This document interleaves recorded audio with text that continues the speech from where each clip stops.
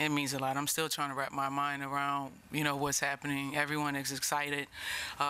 Obviously, so many people here in Baton Rouge have followed my career since Biddy Ball days. So this is like the celebration for everyone, not just myself. It is really hard to sum up what she means, not just to our women's basketball program, not to our school, but to the entire community. I mean, it really is.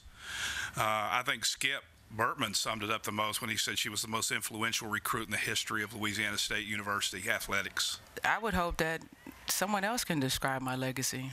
Like, for me to have to put a word on it, right now I can't really put one word to what my legacy means. She just didn't make the players better. She made the coaches better. We had to elevate the way we were teaching, the way we were coaching, because we never coached anybody like her before. There'll never be another.